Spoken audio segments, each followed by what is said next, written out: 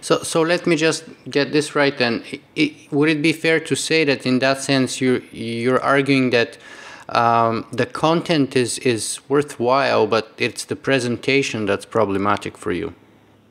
Well, it's a bit more subtle than that. I mean, it just sort of has to do with like what your agenda is. I mean, if like let's forget about all these issues about information processing. If I just told you that I want to design a refrigerator, but instead of objective criteria like the efficiency and the performance, how cold stuff can get, and how much the materials cost and how durable it would be, these are all things that can be defined and measured, and an engineer can work with those. But if instead I told you, I want to achieve the aesthetics of pure refrigeratorness, you'd say, well, what is that? And when we, the AI thing does that with information processing. We sort of pretend that we have some objective criteria because of Turing test-like things, or we can put on these theatrical shows, but actually we don't. We're just basically relaxing our precision of engineering goals. And somehow pretending we aren't, and it just makes us into fools, in my opinion. I mean, we lose track of actual successes and actual progress. I've always been an enthusiast for understanding how the brain works as best we can, and I've worked on models of parts of the brain. What I really just object to really, really strongly is the sort of vague agenda of making computers like people. Because I think you're more likely to make people machine-like in the end when you make an interaction work. I mean, an example of that is what I was talking about, where we defined away the sort of nerves part of both Jeopardy and chess. So in that case, people are sort of reducing themselves to make the machine smart. So that's one danger. But another danger is we don't really have the design criteria we can understand anymore. We're working on sort of a vague fantasy, and it becomes like this sort of religious exercise or an aesthetic exercise. And, to me, if I'm going to do engineering, I want to do engineering. I want to be able to tell how well I did. I want to have results that I can measure objectively. And the whole AI framework throws all that away for this fantasy. So is that then the sort of main argument also behind why the technological singularity is perhaps of nothing more but a new religious idea for the geeks or for the nerds?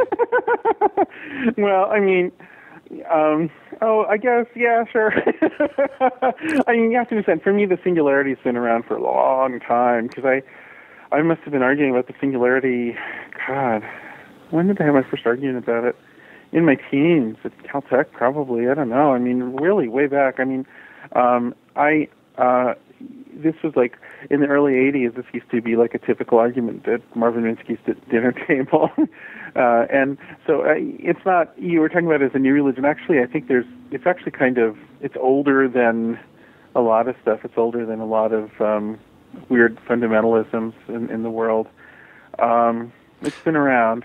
Well, I mean, 3 or 4 decades or even 100 years is relatively new compared to the major religions. That's what I meant. I don't know. It's funny, like a lot of the fanaticisms in the major religions actually are pretty recent. We sort of don't realize how, there might have been like a few theorists who were talking about, I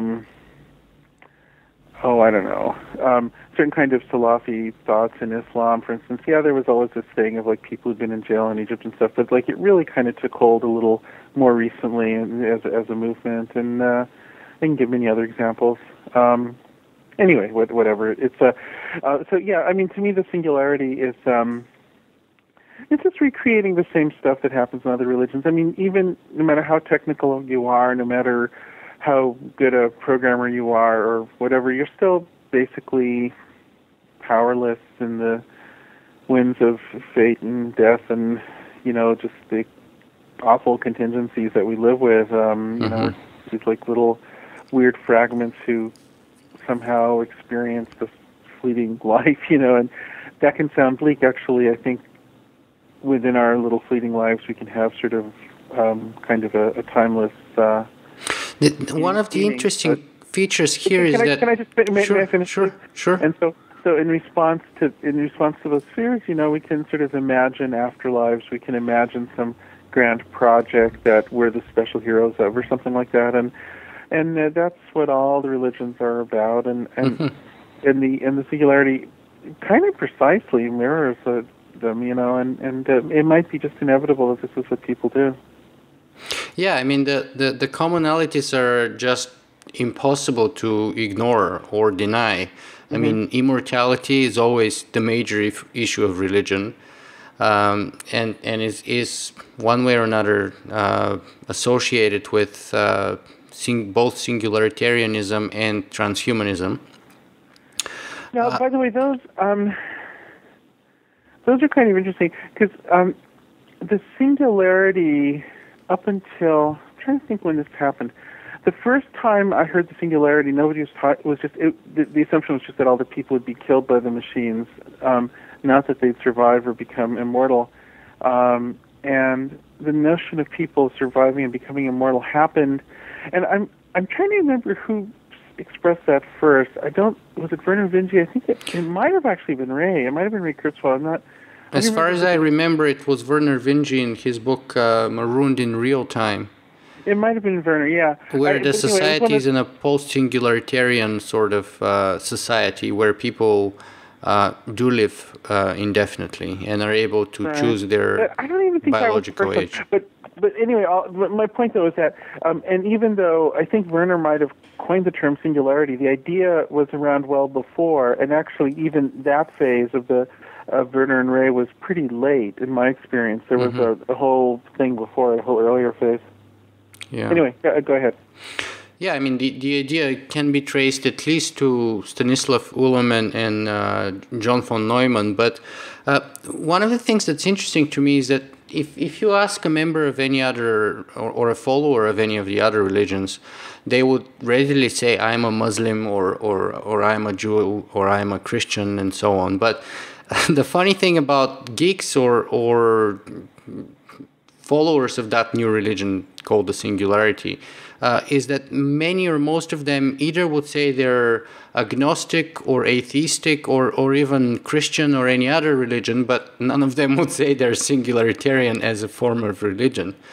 So that strikes me as something like, I don't know how to really define it, but as a sort of a form of a self-denial in a way. No, it's not self-denial. It's denial of the other religions. In other words, every religion, and like there's a point where religions start to acknowledge that there are other religions, and there can be a tolerance of differences. But if you just are sure that you know the truth, then the other people just kind of seem like different. They don't count. You don't see yourself as a religion yet because you don't. You're just so sure of yourself, and there's a huge problem with a kind of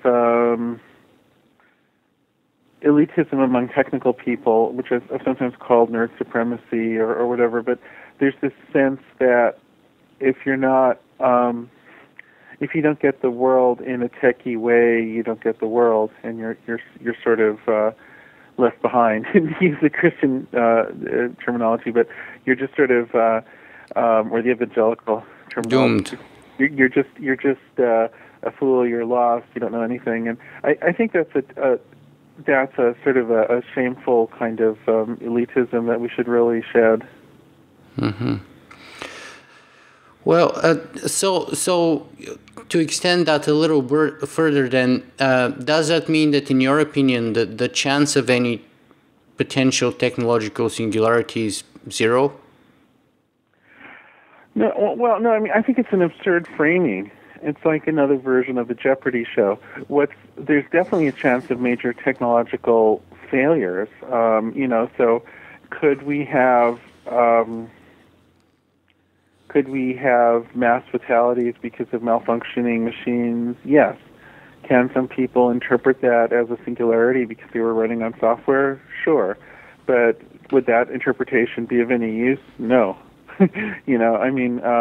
So I do worry about large technological failures, especially when you have a lot of systems networked together so that you could have systemic failures. Sure.